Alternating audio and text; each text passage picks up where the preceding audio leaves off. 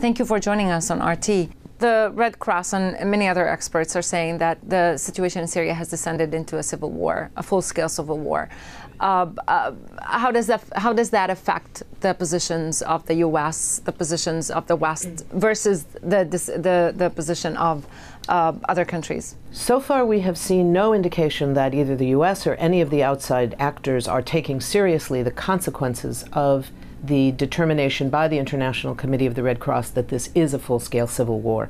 What it means, among other things, is that the international laws of war, what's known as international humanitarian law, apply throughout the region, and it applies to the opposition as well as to the regime.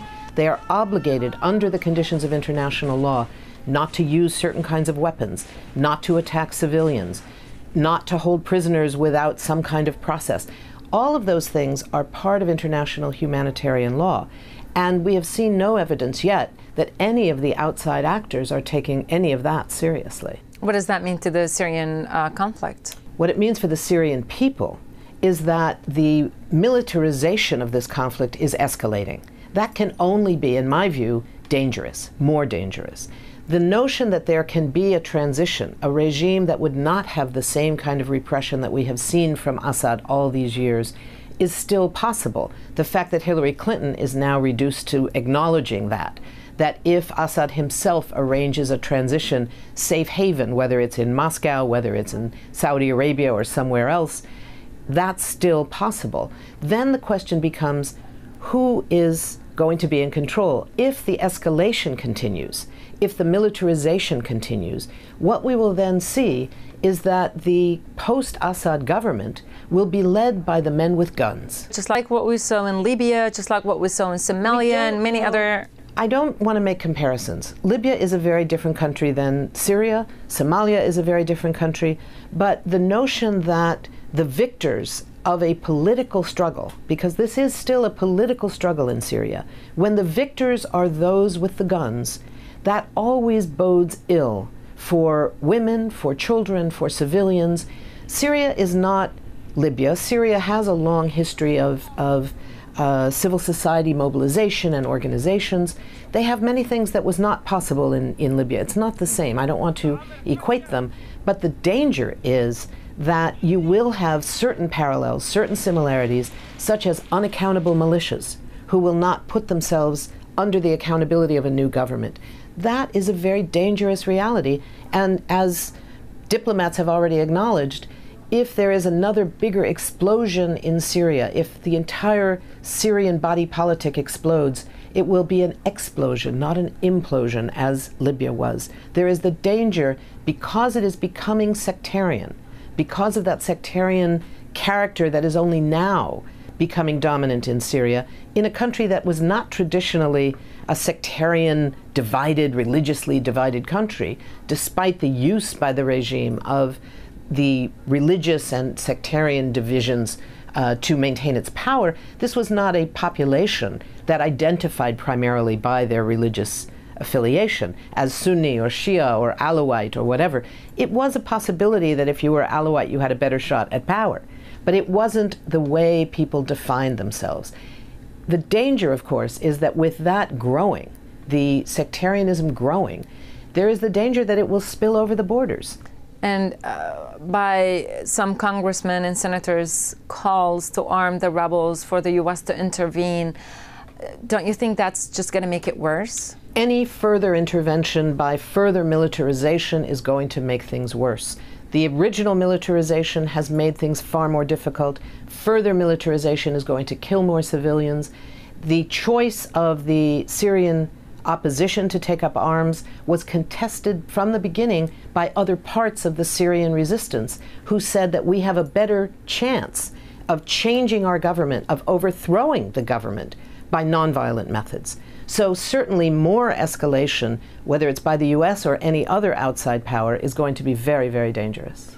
Experts now say that the rebels in Syria are very much dominated by al-Qaeda. There is an interest in the United States, for instance, of downplaying the role of the Islamists, but it's become more apparent that there are Islamist forces.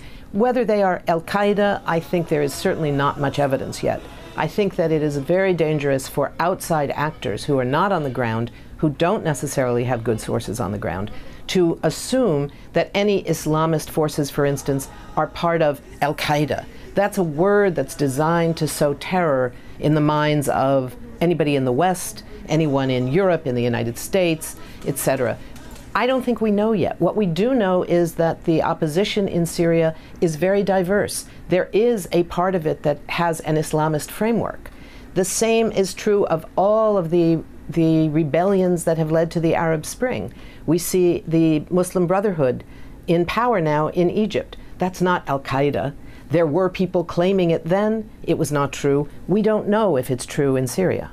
Diplomatically, the efforts, where do you think that's headed, given that the situation on the ground is escalating? The fact that the UN has allowed the monitoring mission to remain on the ground for at least another 30 days is the one bit of hope that I see right now. Kofi Annan's team, led by General Mood, the Norwegian general, has begun a political process in which they have been able to use in one town, another town, in small areas from the ground up to make possible a kind of diplomatic process of local commanders of the military and local commanders of the opposition forces of the resistance to create small-scale ceasefires in 3 or 4 towns. The town of Deir ez-Zor is one town in Syria where it's apparently working.